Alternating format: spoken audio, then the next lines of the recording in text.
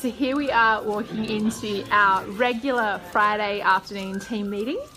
This is how we end the week. Say hello, everyone. Hello, everyone. So each Friday we have a meeting where we run through our Teamgage results. And as you can see this week, it's actually pretty good. We don't have any yellows or reds. But there's been some changes. We've had some big improvement around our objectives.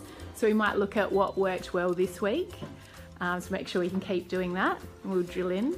We'll have a look at our comments and we'll talk about any ideas that come up or anything we need to look at, and we'll hopefully make some actions as well.